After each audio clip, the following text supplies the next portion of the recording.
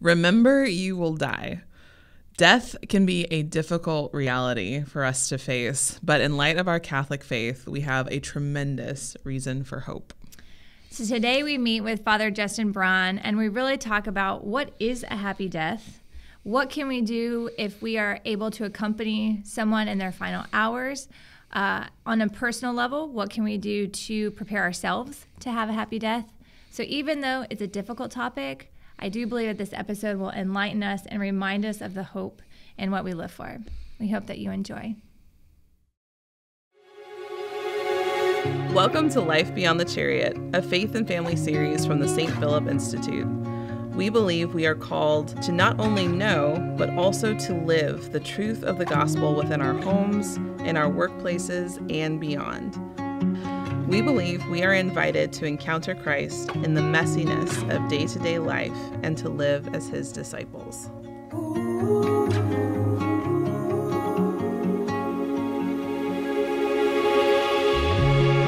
Welcome back, everyone. We have a very special episode today, a very special guest, a friend of the podcast, a friend of the St. Philip Institute, and a rock star in the Diocese of Tyler, Father Justin Braun. How are you, Father? Stupendous. Good. Can you tell everyone all the hats you wear in the diocese? I'd be happy to. Currently, I'm the pastor of Sacred Heart Parish in Texarkana, Texas. I'm the director of vocations for the Diocese of Tyler. I am the chaplain for the St. Philip Institute, and I'm a member of our Presbyteral Council. And whatever else the bishop generally asks me to do, I'm going to say yes. But those are the main things. Very good. Very good. And we've had Father Braun on the podcast, I think at least a couple of times so far. So we're really excited to have you, Father. And today's topic is one that everyone enjoys, death, but a happy death. Mm-hmm. Yeah. Mickey, can you break that open for us a little more? Well, this was an idea I had, I guess it started years ago when my dad had passed away. I didn't really know. I mean, I prayed my rosary and a chaplet of Divine Mercy, and then from that experience, just knowing the depth of and the sacredness of a person's final days, I'm still unpacking it. So I don't know if I can add much clarity, but I was going through one of my prayer books, and it was talking about like preparation for death, and I was like, this is something that I had never really heard about. It could have been because I wasn't listening, but I hadn't really heard spoken about. And I just thought it'd be great to kind of cover this. Like, how does a Catholic prepare for death? Like, what can we start doing? And not that we want to be morbid or anything, but what is that like in prayers of like the Hail Mary? We ask Mary to pray for us at the moment of our death. Right. St. Joseph, we pray for a happy death. Mm-hmm. And so just unpacking that, what does that mean? Yeah. And how can we start preparing now for ourselves and even for family members? Because when you're in those most those moments of most suffering and confusion or uncertainty, like what is a path that we can lay in place now that can help us in that time? Okay, yeah. I gave a talk to my parish, I think last Tuesday night for an hour and 20 minutes about death. So, so you're ready to go. Well, I've been thinking about this a lot. I also drove 20 hours in the last 2 days, so I've been on the road a lot. And there's two things about the happy death phrase that I think is good to give context. First is that the happiest death that any human being experienced on this earth was St. Joseph. Because he died with the Blessed Virgin Mary and his son, Jesus Christ. And that's what we all want, right? We all want to die in the arms of Our Lady with the care of her son, the divine physician. So, in a sense, we want to live such a life that we can die like Joseph did. We can die with the comfort of knowing we're in the hands of God and the comfort of Our Lady. So, in a sense, it's a call to persevere to the end and live such a life that you can die with joy. But it's also a phrase that when we encourage people to, have a happy death, so to speak, I pray that you will have a happy death that won't be filled with suffering and anxiety, or a suddenness and a tragedy, that we can be spared the sorrows of a tragic death. We can be spared the sorrows of a long-suffering illness that results in our death. And we don't have a lot of control over those things, right? Let's be honest, but we have the ability to ask God for that consolation and that grace. So encouragement for a happy death can be done by being prayerful about it. First and foremost, obviously, is to pray, Lord, help me to be spared those pains. Help me and all of my family members and all those I love to not suffer a tragic death, and to not suffer a long illness. But in preparation for this podcast in my class last week, I was thinking about, like, there's a lot of practical things that we just don't really know, right? We just don't. And it's not because I'm sure a lot of priests have talked about it, and we just kind of goes in one ear out the other, or you're chasing your son across the entire church, so it's kind of hard to pay attention. Yeah, that last tidbit. What did he say? So I thought about what were the things that I would have loved to have been able to tell,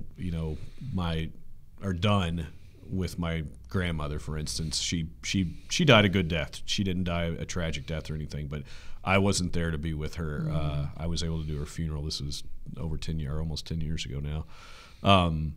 And the first thing is just that, and I know it's in a lot of prayer books, but is to pray the litany of the saints, because it's a reminder. It's something the whole family can do in those moments before death, or maybe before you're removing a family member's non-necessary life saving machines, things that come with removing them from life-saving medical techniques or devices that are not necessarily, they're not morally necessary. So families have to make that decision. Well, praying the Litany of the Saints brings a great consolation, because you remember you're part of the mystical family of the church. And boy, howdy, it feels good to know that I've got all those people with me in the room to comfort me. And so that's actually part of the ritual for caring for the sick that the priests do. And as a family, it can be a great consolation, because it's something, whether you got a 4-year-old or you got a 70-year-old in the room, like, we can all say, pray for us, right? And it slows you down. And that's one of the things, Mickey, you kind of alluded to, that's hard, is in the midst of those hours, sometimes days of sorrow, we can become very caught up in the sorrow, and we forget that we're supposed to die. Yeah. This is not the end. And while there's sorrow in the passing, there's the joy in the resurrection. There's the joy in the new life of the soul before the second coming, that this person you've loved desperately is getting to live the life that we're all made for, And so, yeah, the Litany of Saints is one of those things I'm just like, okay, everybody needs to remember. You can pray that. You can find it on your phone. But in terms of the personal preparation, let's talk a little bit about that, and we can get back to the communal preparation. But personal preparation, don't wait. This makes my heart sad. A lot of times people are already comatose, and they're like, the family calls and says, can you come and anoint them? And, I'm pretty sure they would have wanted to see the priest. Yeah. If that's the last thing they see, that gives them great consolation, that they see their parish priest or whoever the chaplain is at the hospital. But to anoint them, to be able to hear their confession is a big thing. We can give the apostolic pardon, and we do, presuming that this person desired, to be free from all sin. But what a consolation that is at an objective level, because it's sacramental, but also at the subjective level of that person's consolation in their soul, of like knowing, okay, I've made myself right before God. Yeah. So call the priest before you get to those last hours where the person may not be able to speak or may be able to respond. And also you can give them viaticum, like you can give them communion for the journey to heaven. And I can't tell you how many times that's probably been at a kind of anecdotal level where I've seen the whole temperature of the room change. Wow. Even if it's a little fragment of a host that you can put on the tongue of the person who's dying, that person experiences something sacramental. Yeah. And we experience the saving grace of seeing Christ in action. Like, wow, he's really there. And it's not because of the priest, it's because he's really there substantially in the Eucharist.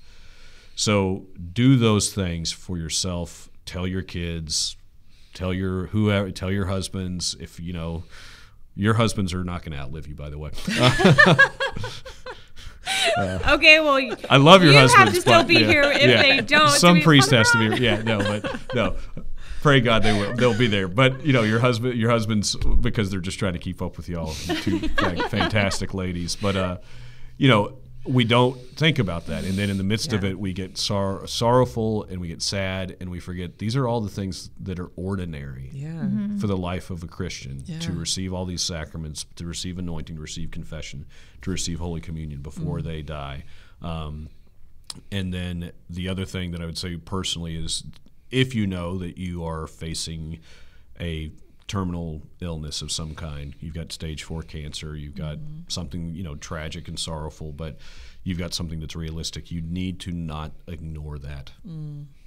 A lot of people, I just spoke with a sweet woman and her husband the other day.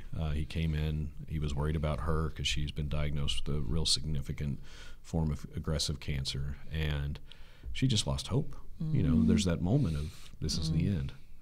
Like, yeah, but it's not the end. Let's talk about that. Let's talk about the joy that you've lived 80-something years and had a good life, and remember all the joy of that life. So it can, the solve that we offer in the midst of sorrow is hope, right? It's the hope of the resurrection. Yeah. And you need that. Your family needs that in the midst of those things. And so to not ignore death, but to rather encounter death with the genuine Christian response is what I'd say. That's how you prepare for a happy death. It sounds like the church really helps us to turn towards the eternal. That and as you were describing all of these different things, I'm just thinking, I am so grateful to be Catholic that we have all of these different things, but that the church actually gives us what we need. The fact that there's viaticum, literally food for the journey, and that suffering has meaning within our faith, that it's not just meaningless, but it's moving us towards something, or moving us really towards a more like intimacy with our Lord through that suffering. But that it all has meaning, and it's pushing us towards that there is something more than just this final moment. Right, the sorrow of the bed. Yeah, the sorrow of the bed's not the end. Yeah. And that's something that I found most fascinating sort of with my dad's death, because I always considered myself a very faithful, hopeful woman. It was amazing to me how much like that death like shook. And being overcome like with that earthly grief, like the sorrow of the bed, was something that, I don't know if I'm naive, but kind of took me by surprise. Yeah. Of like, okay, well, now what do I do with this? Because there were a time we didn't know if he was going to make it, and so all of this sort of confusion, and if I could go back and sort of do things differently, I wish I could, in the sense of like learning how to navigate this sort of lane of grief, but not let it overcome or overshadow the path of hope. And I was like, I wonder how many people have found themselves kind of in that, like stuck in this sort of area, and how to like remind ourselves that death is, I loved what you said, it's like the joy that's in that, because the person is finally fulfilling the purpose for which God made them, right? Union with him, which is beautiful. And it's almost as if to constantly remind myself and others who are going through that grief, like, no, this is the purpose for which we were created. Yeah, I think that's something I've focused on a little bit more doing a lot of gravesides, is that passage from Matthew chapter 25, from the foundation of the world I've prepared a kingdom for you. And we are, 21st century Americans, we are right here, right now, all the time. We're in our fields constantly. It's just the immediate feeling, whatever that feeling may be, that's where I'm at. Well, you're going to probably see past that feeling. And you're going to probably had some different feelings before, right? So we all know that our feelings are going to come and go, but it's not to say you can't feel the grief. That's really the beauty of our faith, is that it complements perfectly the natural disposition of sorrow and grief that accompanies death with the supernatural hope and joy that can only come from Christ. Because as you said, Deanna, it means nothing without faith. I frequently preach about this at funerals of good, faithful parents who have really faithless kids who just showed up to they honored their parents, praise God, and had the funeral mass. But those kids live for their bellies, right? So I remind them in a genuinely charitable way, but sometimes kind of little sting is like, this all means nothing if you're just here for show. Yep. Like your parents, God willing, they're in heaven. You will not join them in heaven if this means nothing to you. And so dealing with the sorrow, humanly speaking, is something that we do have to do. And counseling is sometimes necessary. Grief is real, right? It's very real. And sometimes you can get through it with good spiritual direction with your priest, but sometimes you have to go a little deeper and maybe see a therapist, and that's fine. Like, there's nothing evil about that. But it has to meet the counterpoint of the victory of the cross. Yeah. Like, I mean, that's it. That's Easter. That's what we celebrate.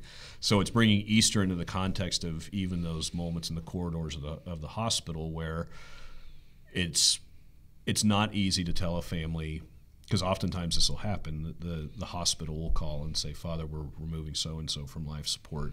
The family would like to have a priest here. Well, what the hospital is really telling you is you need to be here because that person's going to die, and we don't want to have to deal with the death. And that's fine. That's what chaplain services are for. But if you just come in as the chaplain and say a few prayers and walk away, you will bring some consolation, again, objectively, because grace works. Like, if the sacraments are administered, grace does its role. But what a chance to give an evangelical sense of hope. Like, and you can minister to your family members who have fallen away from the church or whatever it may be. Like, in the midst of that, Catholics can be so much more of a light than we tend to be. We tend to cower away and not want to talk about faith and just get lost in the milieu of the emotions of the moment. It's like, no, wait, this supernatural hope that comes from Easter, this is like the time to shine. Quite literally.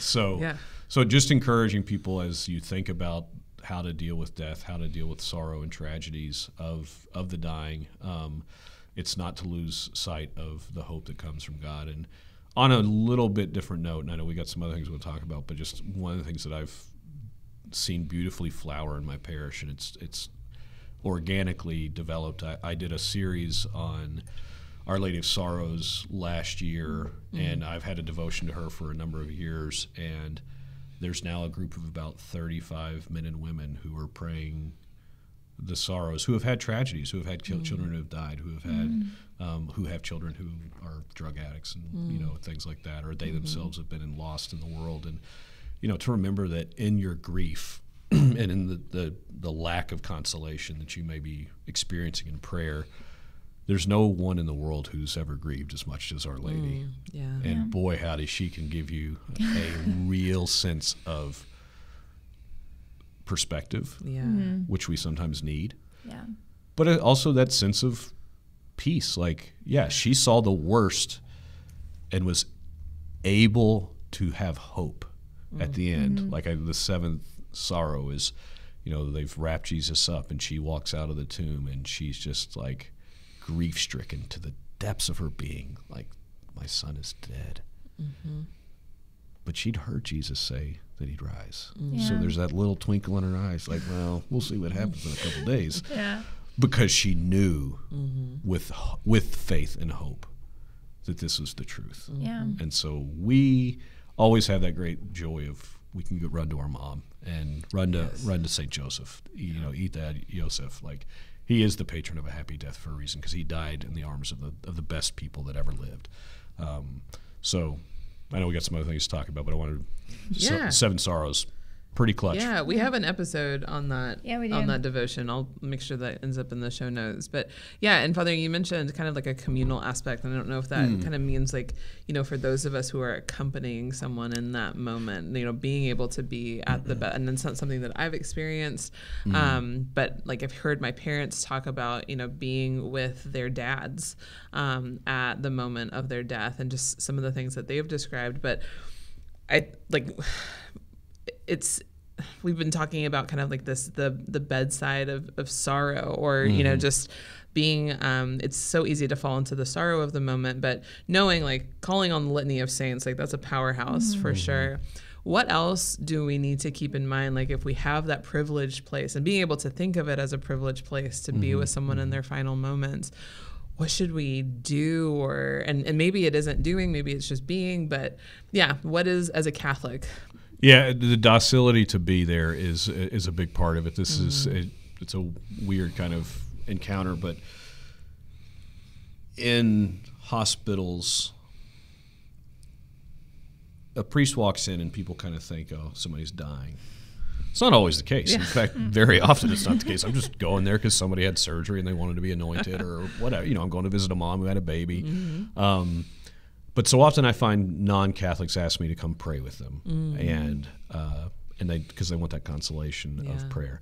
And I think that's where Catholics need to be willing, even in the midst of your mixed religion families or whatever, to pull out the rosary beads and hit mom up. Ask her for all the graces you can. To maybe bring your Bible. Bringing your Bible would be a huge thing, just to share the story of the redemption with whoever, because you may have family members that are not close to God, but the person who is dying, like, they can hear. That's like one of those scientific things we've seen is like overwhelmingly, even if they're in a quote unquote comatose stage, like they're hearing a lot of what's going on around them. And rather than just talking about non-important things like baseball scores or which kid has to be where at what time, you can read the story of salvation, you can read the story of the infancy narratives, you can pray you can pray a section of the Bible out loud and to kind of do a lectio with the person who's infirmed, but encouraging a sense of purposefulness when you're by their side. It's not that you necessarily have to do, but you are there for them. And so not being distracted. One of the things that grieves my soul is that I'll go into a hospital room with adults who are by the bedside of their family member who's dying, and this is not always the case, but very often they're looking at their phone. Yeah. And I get it. Like, there's nothing you can do. Yeah. Right. I can't physically make you come back to life. Yeah. God can do that. Yeah. It's distracting, too. But it's just like, have some respect for the person you're in the room. Like, that's it. And maybe you can't be there that long. That's okay. Like, I don't like sitting in a hospital room for an hour with people because I know that I'm going to, at some point, think about other things I'm supposed to be doing. So if I can go in and give them my full self for 15, 20, 30 minutes, I'm going to do that rather than lingering on something that I know is not actually going to be beneficial to them because I'll be distracted. But family members need to be honest with themselves and say that. Like, one of the things that's hard, like y'all know, I've talked about before, when my nephew passed away, like, he was in a hospital for 48 hours before he passed. And that whole 48 hours, with the exception of 6 in which I slept, I was awake and in the hospital with my family or at his bedside.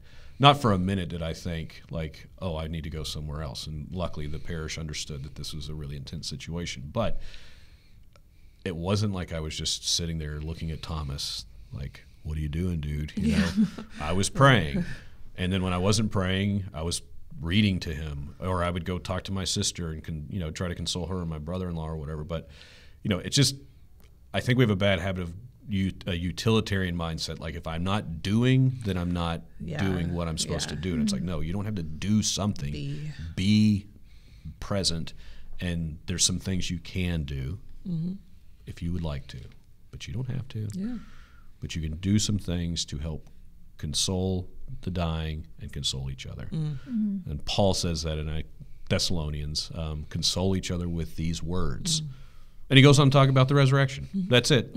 And that's oftentimes the second reading at a lot of funerals. And it's like, these are the words of consolation. These are the only words that actually can console a human being in the midst of suffering and death, is that you will have new life. Yeah. Right? Because what else can I say to you at that point? Well, they're going to give you some more insulin or something. That's not going to console anybody. Right. So let's talk about the good news. That's so good. I think sometimes the fear can be that if they're like, oh, if I'm actually talking to them about the resurrection, then they really know that they're going to die. I do think there's hesitancy on the part of people to either call a priest, like, but what if this isn't the end? Right. Or talking about the resurrection, like, oh, what if this person thinks I've lost hope, that they can come back from whatever. And I think sometimes that those very human like hesitancies can get in the way of like people, whether you're well or sick or on your deathbed, we all need to hear this message. So I'm so, but I do think there's this hesitancy of like, oh, if I start mentioning this, what if the person lose their hope to fight for this life? And do you see what I'm saying? I do, yeah. And I will say this is a cultural issue that's worldwide. Like we have gotten to the point where, I want to talk politics, but look at the pandemic. Look at how we react. Genuinely think about how the entire world, I don't want to blame anybody individually. It's just we all acted like, oh my gosh, death never happens, but now it's here? No, we're all going to die. What is it, like 2 million people die a day or some absurd amount of... A lot of people die every day in the world. We just passed 8 billion people in the world, by the way. But yeah, at some point, we're all going to face this reality. So memento mori is that kind of famous Latin phrase. Remember, you will die. You will die. It's not a matter of if, it's just a matter of when. And delaying the inevitable conversations that we need to have, we are filled with that kind of anxiety of like, oh, this is, I don't want to make them think that they're going to die. But it's like, no, whether it's now or whether it's tomorrow, whether it's 6 months from now. So let's talk about why we fear death. We fear death because we fear death because we don't have a supernatural outlook. We don't think that there's another world to come. We don't think that there's a new heavens and a new earth. We think this is it.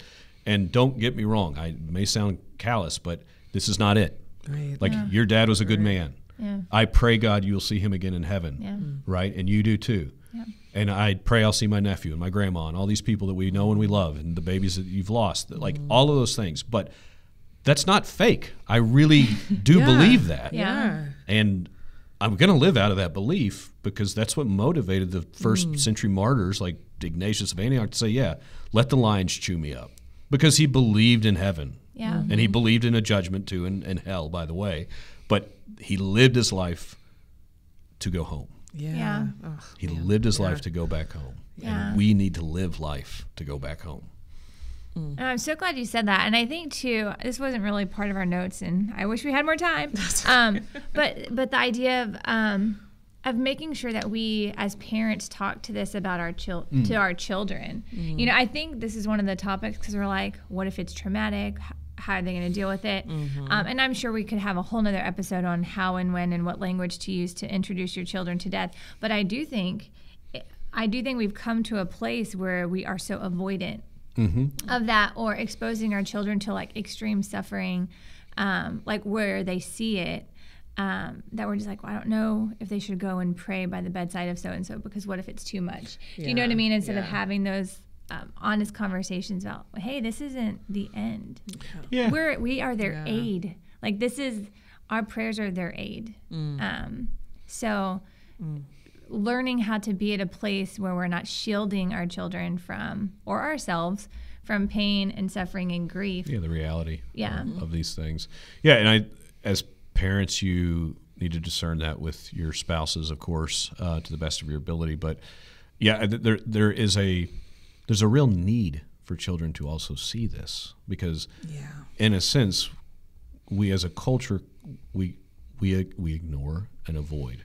We have celebrations of life. And that's, I celebrate the life of people I love. It's fun. Yeah. We, with my grandma, with Thomas, you with your dad, like there is a joy to this person's life that we want to commemorate, but there's also the fact that this person has passed away. Yeah. And what does that mean for a 5-year-old? You may not want to take them into the critical care unit when grandma is on everything and like there's hoses coming out of her. But here's what they do before grandma passes away. They pull all that stuff out.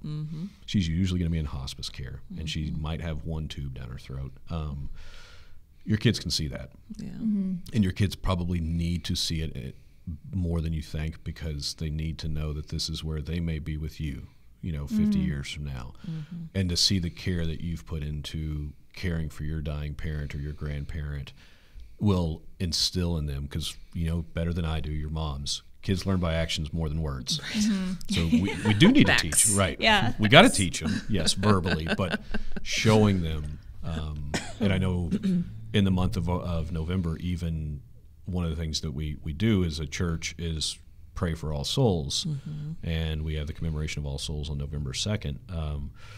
So taking your kids to the cemetery to pray for people that you know, or people you don't know, because we got all those forgotten souls too. But that can be a way in which you are gradually introducing them and reminding them that this is a pilgrimage here in preparation for our heavenly homeland. Amen. Amen. I do want to ask one last question just as we wrap up, but I know there are people who may be hearing this and like, okay, these are the things that we do in preparation for, if I'm able to be at the bedside. But for someone who's like, I wasn't able to be there or I'm not able to be there.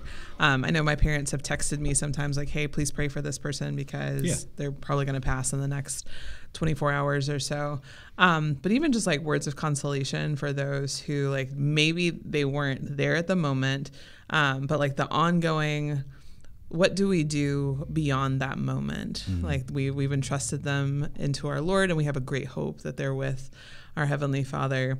But what are the things that we can do moving beyond that moment? We have the funeral and then life continues, but how do we continue to maintain that prayerful spirit or whatever? There's no greater way to honor the dead than by praying for them and having Mass said for them. So I know we say Mass every year for my nephew who passed away. And my nephew passed away with all the sacraments. I'm 99.9% sure he's in heaven. So, okay, he's like, I don't need those graces. Somebody else is going to get him. Cool. All right. But I can honor him and pray for him in that way. So having Masses said for the dead is absolutely one of the things that Catholics especially need to be better about. Is like when somebody passes away, it's not morbid. It's not saying you're hopeless. It's saying, no, I'm hope-filled, and I know that prayer works. And the most effective prayer in the world is the holy sacrifice of the Mass. But I think one of the things that we should do better as Catholics that our Jewish forefathers did very well is you sit in it with each other a little more, right? We have a tendency, especially now in the consumer fast-paced culture we live in, we go to the funeral, we go to the graveside, and then we send them a text message a week later. And then maybe a month later we see each other again and it's like, hey, how you doing since the thing? And then we kind of forget about it. And hey, I'm not trying to make anybody feel bad. That's just, it's reality. It's reality. Yeah. So being more intentional about that follow through.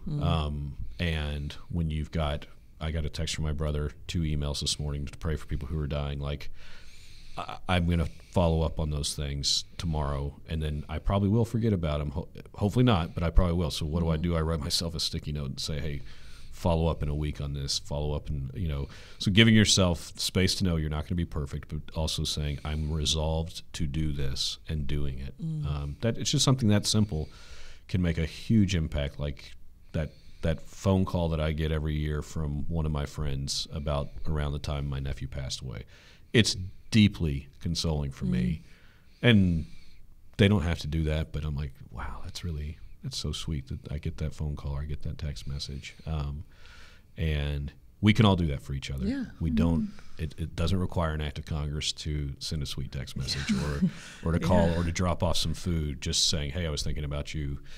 And just thinking about your mom who passed away a couple years ago with Mickey, with your dad. Like, when I go to Louisiana now, I think about your dad. Like, I'm like, all right, you're somewhere on the earth here, I think, buried. But you're in heaven, God willing, so pray for your daughter. Like, I think about those things. That's so sweet. Yeah, well, Father. You're welcome. But that sticks with me because I've seen people do that for me and I've seen people do that for other people, and it really is impactful. But, yeah, I think that's the best way we do. Be intentional about helping people through that grieving process, and having Masses said, because there's nothing more efficacious. Yes. Man. So I know we got to get done. You asked for a little anecdote, and I did want to share this before we go, because it was really impactful, because I do go to the hospital a fair amount to see people, and I'm with them in their dying moments. A few weeks ago, a 78-year-old man his son, who was in his early 50s, his son was in the hospital dying of stage 4 cancer, and in the room was the father of the now deceased, the wife, and their daughter. And I didn't know these people. They just moved here from, I think, West Virginia or somewhere. Anyhow, out of sight, out of mind. I came in there. I could tell. You can just kind of tell these people are not catechized.